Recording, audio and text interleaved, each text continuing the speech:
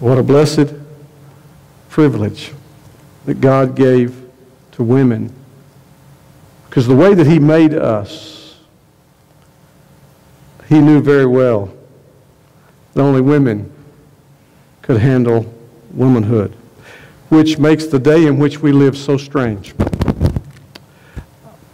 On the 15th, the 22nd, we're going to take that Sunday to exhort our families. We want to give a gift to those of you who are in the throes of raising children to help you if things like family worship. We're going to do that. And at that time, I'm going to be preaching on a matter that I think will address a lot of the silliness going on today. But I just want to preview that and to answer the question, how do you know whether a person anymore is supposed to be a boy or supposed to be a girl, is supposed to be a man or supposed to be a woman? And it's not rocket science. There's a scripture. We're going to look at it. In the beginning, God made them male and female. Never forget that. Pursue that. Within the bounds that God created us.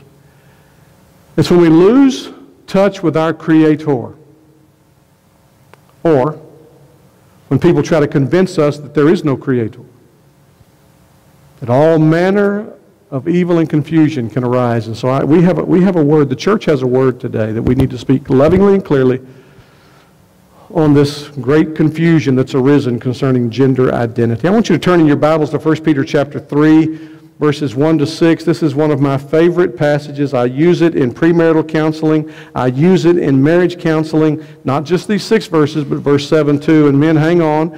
Father's Day is coming in June. We're going to visit this again. This isn't the first time I've looked at this with you, but it's a passage we keep coming back to time and time again because it is such a multifaceted diamond, and it shows us today. We want to just turn it a little bit and look at this powerful beauty of biblical womanhood. 1 Peter 3, 1 to 6, if you found that in your Bibles, I ask you to stand with me if you would. If you don't have a Bible with you, we're going to put the text on the screen. I much prefer for you to hold your Bible and read it. If you don't have a Bible, don't possess one, then let us know, and we want to put one in your hands. But this is the Word of God. Let's listen to this as I read this. You follow along in your Bibles.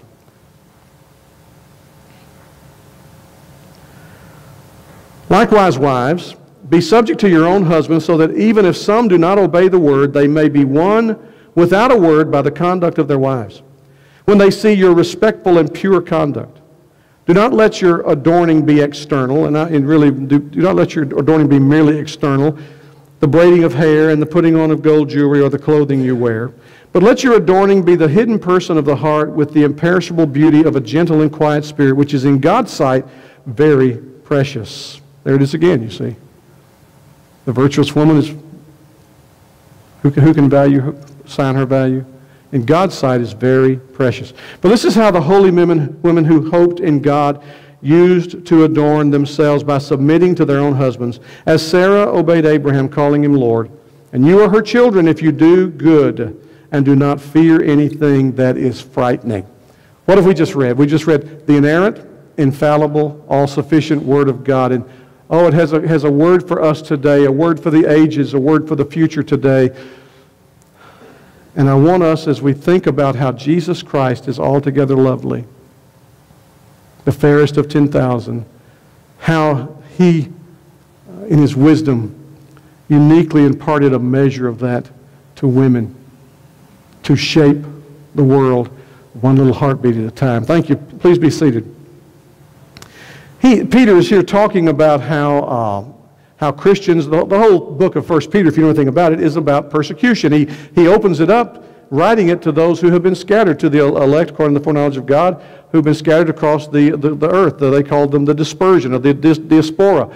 And so the whole book is about how does a Christian bear up under suffering? When you have a government that's opposed to you, how do you bear up under suffering? When you maybe, most of the Christians of the early church were slaves. There were not a whole lot of masters. Philemon is an exception to that. But how do you live in the face of great difficulty? great challenge. And so he's carrying this over, and don't misunderstand, he's not saying in the same way that a slave is to obey his or her master, a wife. That's not what he's doing. He's simply saying that this is also an arena where in the early church it would not have been unusual to find women who had come to faith in Christ whose husbands had not. So let's get the context right. The big picture here is women who are living with unbelieving husbands. But it's not exclusively that. When you drill down into it, we're going to look at this text again. If your husband does not obey the word. When a husband is being disobedient in an area of the word, God says, basically, harness the powerful beauty of biblical womanhood as a means to win, to rescue, to advance the glorious gospel of Christ. So we're going to look at that today. And I want us to see it just under 4 headings real briefly. First of all, there's the problem faced by far too many women. In verse 1a into that verse. Secondly, the powerful beauty of biblical womanhood in the last part of verse 1 and in verse 2. And then the prohibition against relying on feminine charm. And then fourthly, the past as a pattern of powerful beauty, the powerful beauty of biblical womanhood. We need this. You see, we're in a day now where increasingly that's the past. We've got to step up. We need to be people who provoke godly women toward this model and encourage them. And we'll look at that. We'll look at that. So let's look first of all, the problem faced by far too many women. Verse 1, likewise, wives, be subject. It's a word there. The word subject is the Greek word that means voluntarily place yourself under the leadership of. Be subject to your own husbands, so that even if some do not obey the word. Here's the tension clearly. He's writing to women who had become followers of Jesus Christ, whose husbands were not yet. And if you've been in the journey any time at all, I mean, I've been in ministry long enough now that I have engaged where women have become followers of Christ and their husbands are not. And it's a real challenge. And particularly as they grow in grace and in the knowledge of Jesus Christ, as they grow in understanding of the gospel and its implications, and the husbands continue to be ignorant and ignoramuses and in acting in a wrong way, how difficult that becomes. And so Peter again is applying the principle of persevering under suffering. If the Lord Jesus tarries his coming and we live longer, we're going to get to see that in this nation. For too long, we have watched with binoculars as the rest of the world has experienced the challenge of persevering under persecution and pressure. And sadly, I think, too many times kind of yawned at it. Oh, isn't that sad? And it's tragic is what it is. But the Scripture speaks to it, and we're going to need to learn it in the days, months, and years coming. So, he gives this exhortation to be subject. Even if they don't obey the word, the husband doesn't. Now, sadly, too many of us I'm talking about men, have areas in our lives where we're being disobedient to the word when it comes to our relationship with our wives. And we hurt them. We harm them. We frustrate them. We cause them to wonder about their own worth and their own preciousness. And that's wrong. We're going to take a look at that. Just, men, go ahead and read ahead, verse 7. We're going to look at that, Lord willing, in June, all right? It's interesting. 6 verses to the women, 1 to the men. It's wrong when we do that. We're sinning against our wives. We're sinning against the goodness of God. What more precious can God give to us men than a wife who follows Christ? I submit to you, nothing. Nothing. A woman who understands scripturally that she, in a unique way, by God's design, and plan reflects to a world how precious Jesus Christ is, because the church that follows Christ loves Him and wants to submit to Him. Paul says that in Ephesians. This is a mystery. When I talk about the role of the husband, the role of the wife, this is a mystery, but I'm speaking about Christ and His church. And God blesses women with that challenge and with the corresponding grace capacity, and He gives those to us as gifts. And I promise you, men, I don't know what you think you need today, but if you have a woman who loves the Lord and fears the Lord, you have the most precious gift God could give you outside of your own salvation. So, far too many women face that.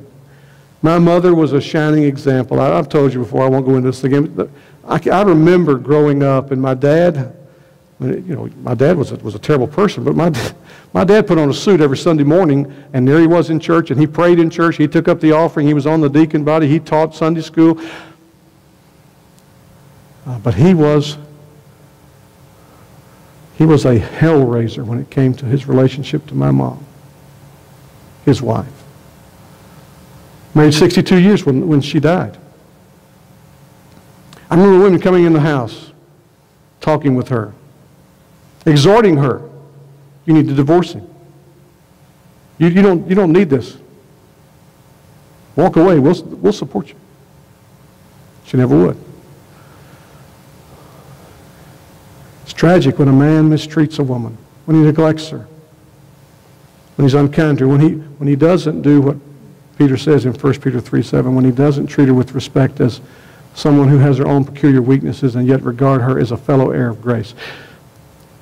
Far too many women face that. And so women, I just repent to you as a man. I repent to my wife. My mother was raising us, and I know there were times when she wondered, Lord, what did you do in giving me Billy? Maybe even in a weak moment asked, what did I do to deserve Billy? There's a second thing. How do you meet that? How does a woman meet whether a man is full-scale, unconverted? I may be speaking to somebody here who lives with an unconverted husband. How do you meet that? How do you answer that? Well, you answer it with the God-given power expressed in the beauty of biblical womanhood. Look at the rest of verse 1. It says, wives, submit yourselves to husbands who are being disobedient to the word, so that they may be won without a word. Interesting play on words here.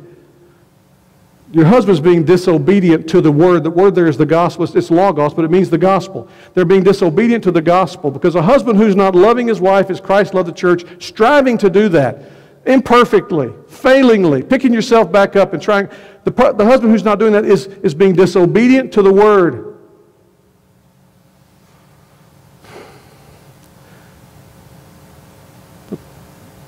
God instructs Peter to tell the women, win him without a word. He's not saying there without the gospel.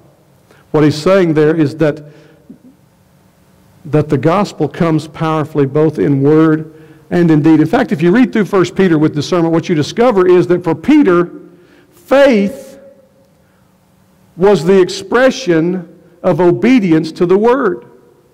And so he equated believing with doing, with practicing the word. Several times in his, in fact, let's just look at it real quickly. In 1 Peter 1:15, about the Lord who has called you, He's holy. You also be holy in all your conduct. There's this behavior. For Him, it's what you do, how you act. Listen to what he's going to tell the wives. 1 Peter 2:12. Keep your conduct among the Gentiles honorable, so that when they speak against you as evildoers, they may see your good deeds and glorify God on the day of visitation. Then again, 1 Peter 3:2, which we're reading. When they see your respectful and pure conduct. And then 1 Peter 3:16 on down. Having a good conscience, so that when you are slandered, those who revile your good behavior in Christ may be put to shame. In other words, for Peter, this is in all dimensions. Whether it's a believer relating to his government, a believer relating to the Gentiles, his peers, whether a woman relating to an unconverted or unbelieving or disobedient husband. It is the conduct. There's a challenge here. Win them without a word. You've heard the adage. What you're doing shouts so loudly I can't hear what you say. I told you about the woman years ago that came to me one day frustrated. Her husband, he had his name on a membership roll, but he never darkened the doors of the sanctuary to gather with the people of God. Smug in the thought that he was a believer, but he was being disobedient. And she came to me and she said, I'm so frustrated. And she'd been married a long time, and this wasn't a newlywed. This is, decades. I'm so frustrated. I said, my husband, I can't get him to come to church for anything. I said, well, tell me about the dynamic. She said, well, for example, this past Sunday, I was walking out the door and I said, I guess you're not coming again today, are you? Now that's not Peter's admonition. That's not winning without a word. It's not a gag order on women. I think it assumes, in fact, that you will communicate, that you will speak the gospel. If we're to teach the gospel to every creature, if we're to share the good news with those outside of us, then certainly those under whose roof we share, we should be speaking the gospel. But finally, women, this is the powerful beauty of biblical womanhood. Finally, it is your godly adornment, this inner person, this heart that we're going to look at here, that is so compelling. And I've lived long enough to see that happen too. Where a woman, in loving submission, not to those things that are immoral, not to those things that would put her against her Savior. In other words, if a husband says, you're not going, I'm not going to let you go. If you're going to be my wife, you're not going to go. No. You don't submit to that, because at that point you say, and I've had to counsel women to say, dear, I love you, but I must obey God rather than this. I love God more. Which, by the way, is good for any man if your wife loves God more than she loves you. This winning them to what? Not winning them over to her way, but winning them to Christ. Or in the case of a husband who is a believer, who's lost his way, who he doesn't have the teaching in his background to know how to love a woman, to know how to lead a woman, to know how to walk before her following Christ. When he's missing on those things, no excuse for it. He needs to get his act together and put himself under a tutor or a mentor who will teach him and train him in that.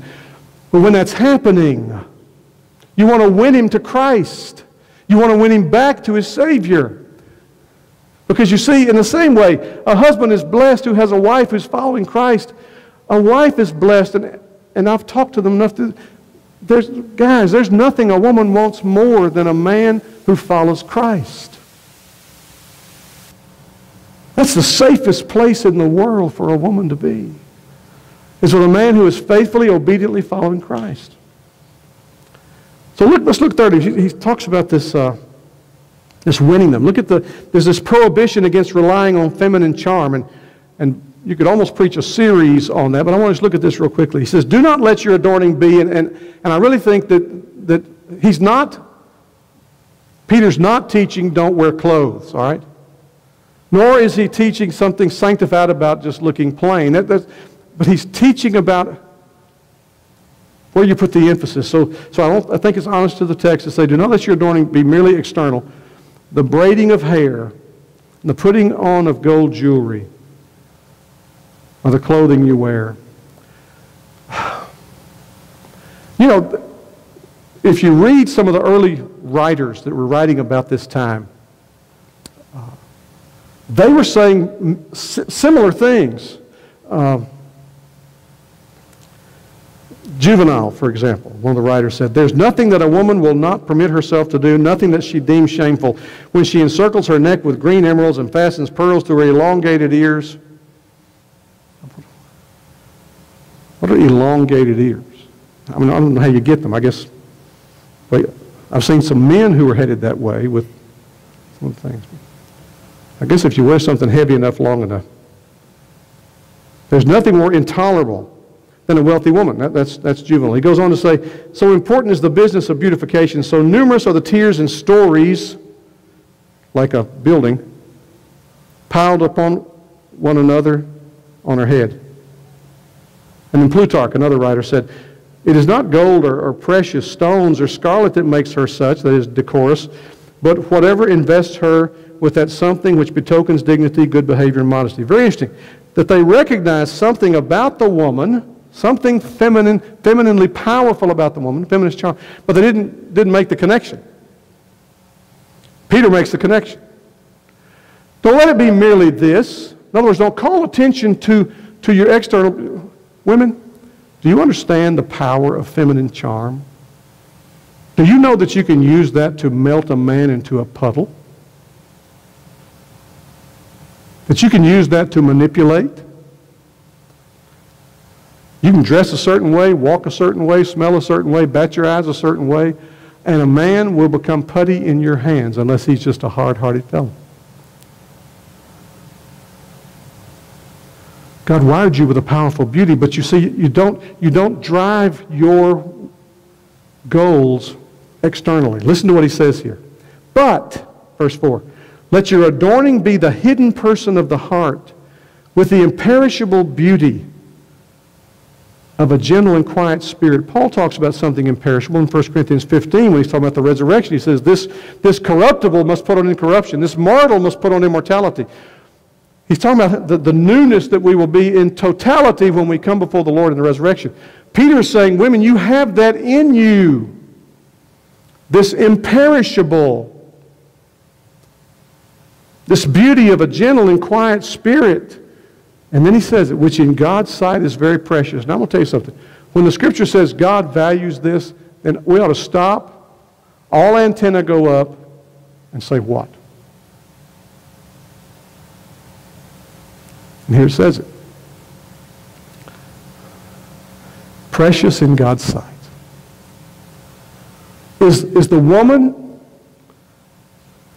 who recognizes that the way God has put her together, there's an intrinsic beauty about it.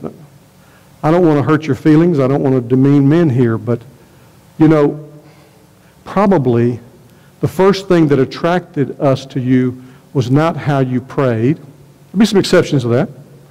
Not how you read the Bible. Not how you answered in Sunday school. We saw you,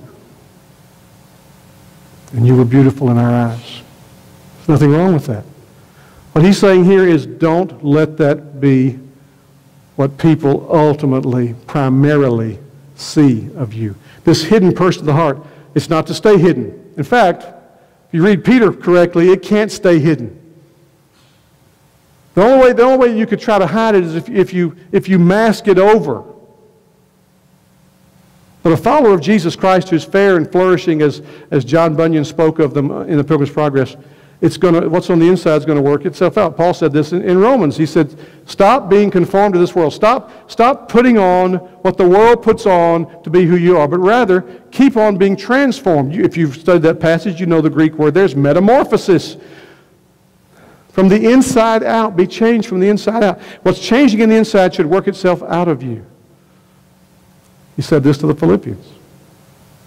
Continue working out your salvation with fear and trembling, for it's God who is continually working in you to will and to do of His good pleasure. We work it out because God's working it in. That's what he's saying to women here. Women, there's something very powerful about you that goes much deeper than skin deep. This hidden person of the heart. It's imperishable. And it's an imperishable beauty. What's he implying there? What we just read in Proverbs 31, that beauty fades. And it does with age. But mercifully, the men that you're married to as you age mature, and we see beauty differently than we did.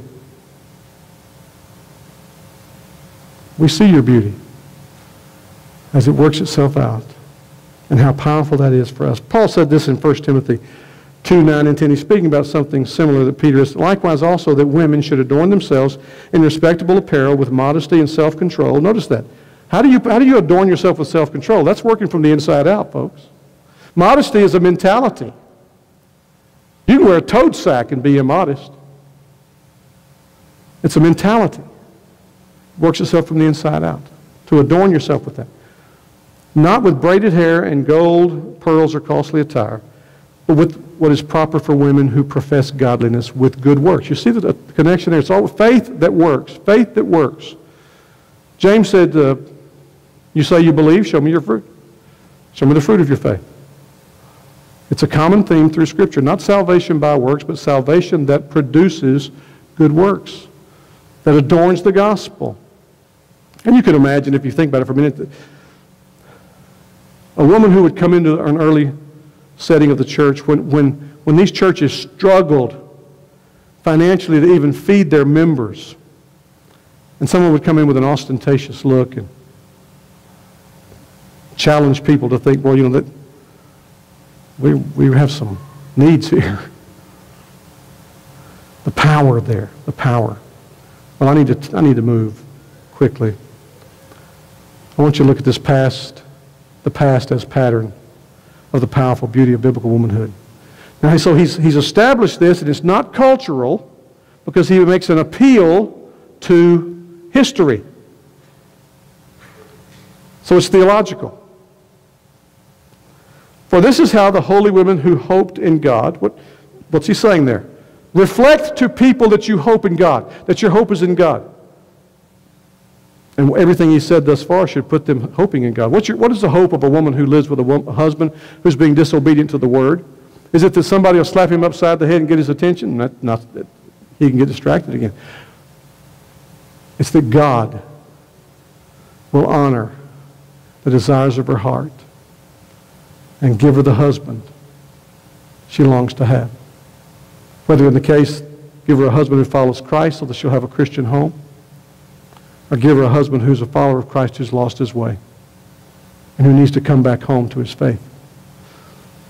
He said the women in the past hoped in God. This is how they adorned themselves from the inside out, by submitting to their own husbands, as Sarah obeyed Abraham, calling him Lord. Now, just sometime read Genesis, I think it's 18:12.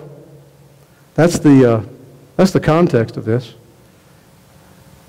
In Genesis 18:12,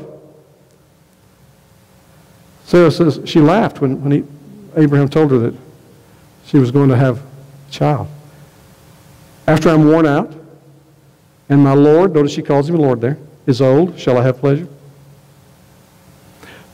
She was making light, or just responding in an unbelievable giddiness. But even in that, she called him Lord. She did not say, well, what are you, stupid?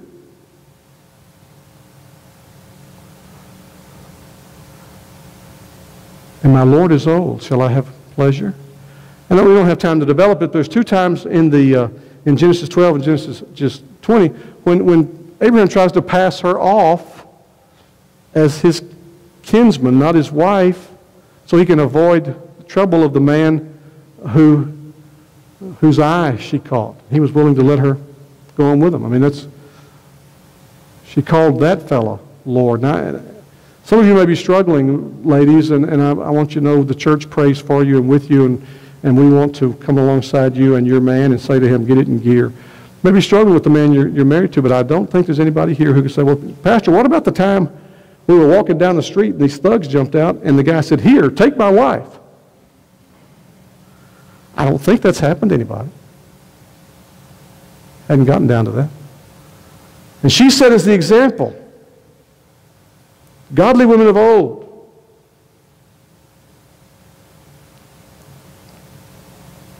They submitted to their own husbands. Sarah obeyed her husband, calling him Lord. And you are her children. Here's where I want to wrap it up now. You are her children if you do good, if you practice the goodness that Peter's already described, that is working out from within you that gentle, quiet spirit, that heart that is so precious, that is captivating and compelling, and the same external feminine charm that can melt a man into a puddle is much more powerfully expressed from the inside out, this godly charm which will melt that same man, not so much to a puddle, but will melt his heart, convict him of his sin, and convince him of his wrongness. Because God uses that. He uses that. You're her children. If you do good and do not fear anything that is frightening. It's fascinating. He piles on the word fear here. What would be the fear of a woman who has a husband that's unbelieving? Is that it's going to continue that way? That it's just going to get worse? That the more she grows in grace, the more they're going to grow apart? And he will finally have had enough, and he may harm her. In this day, the first century, he may just put her away. He may send her to the streets, which would make her then liable, susceptible to become a prostitute, to make ends meet. There would be great temptation to attach fearfulness to such a situation. He says, but so he calls you. And I call you today, ladies. We thank God for you. If you're a mother raising children, it's the hardest job on the planet. If you're a grandmother, now getting to exhort your daughters and speak in the lives of your grandchildren. Challenging, difficult, challenging, different. A great-grandmother who holds a baby and just all the flood tides that rush over you of how precious it is to hold a newborn baby. We understand something, women. Mentally, I'll never understand experientially the challenge you go through. But you're in this, if you follow Christ, you're in this with a helper in the Lord, His Holy Spirit, who has promised to use you. And I want to say this to you. Has used you more than you know. Please understand, there had to be a time in my mother's life when she thought, I am a miserable failure as a parent. She gave me the opportunity as a teenager one time. She said, you know your youth Christmas party is on the same night as this dance you've told me you want to go to. I'm going to let you choose.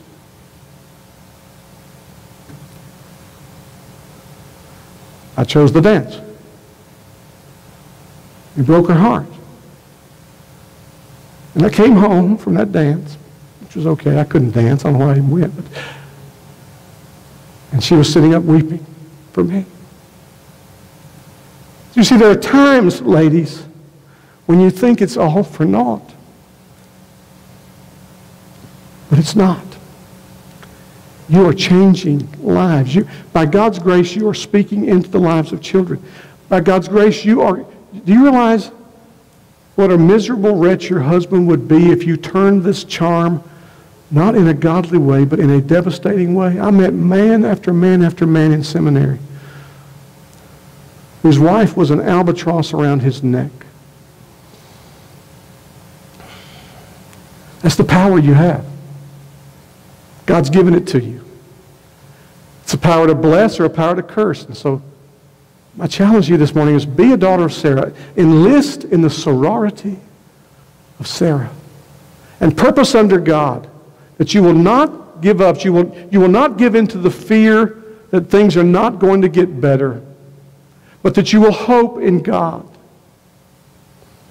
And that you will take who God has made you and commit to Him to grow in the grace and knowledge of Christ and the likeness of Christ.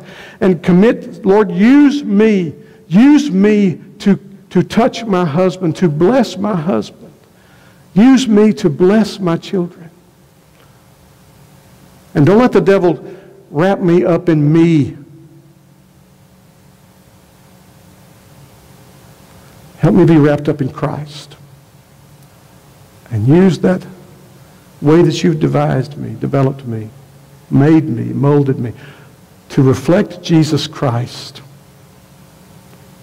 So that when people see a godly woman in a home, in her church, in her world, and want to know how in the world she's keeping her mind when everyone else around her is losing theirs, what a great opportunity you have to speak of the powerful, saving mercy and grace of God and how He keeps you and preserves you and has blessed you to see in life the opportunities to be a blessing to others. Thank God for godly women. Godly women keep the church moving forward when men get distracted, when men go off to war, when men lose their way. No excuse for it. Hang around. Middle of June, we'll look at that. But today I want you to know, women, we thank God for you. Never despise what He's called you to do. Always seize the opportunity to bless the man He's put into your life, to prepare the young ladies in your lives who do not yet have men that they're going to join in marriage with, to prepare them to be the blessings that we need, this generation needs, as it's losing its way. Let's pray together. Dear Holy Father, God and Father of our Lord Jesus Christ, we want to be led by the Savior, and I thank you for these women here today who do submit themselves to our Savior and who are led by Him in the path that He prepares to walk. And I just pray that you'll bless them, that today they'll be reminded of how they are loved, how they are appreciated. And it wouldn't just happen one time a year, Lord, that we would be faithful stewards to let them know what a difference they are making, how you are using them to change the world, to shape the young ladies who will be godly women, to shape the young men who will grow up to look for godly women to join themselves to. We thank you for them. We thank you for the gospel of Jesus Christ, because you see, the only way we can have a hope that these women will be godly is because grace has found them and is changing them and shaping them. Help us to be an encouragement to that, not a hindrance to that. Help us to bless and not add to their frustration. In Jesus' name, amen. Let's stand together as we're going to sing and be dismissed. If you have an interest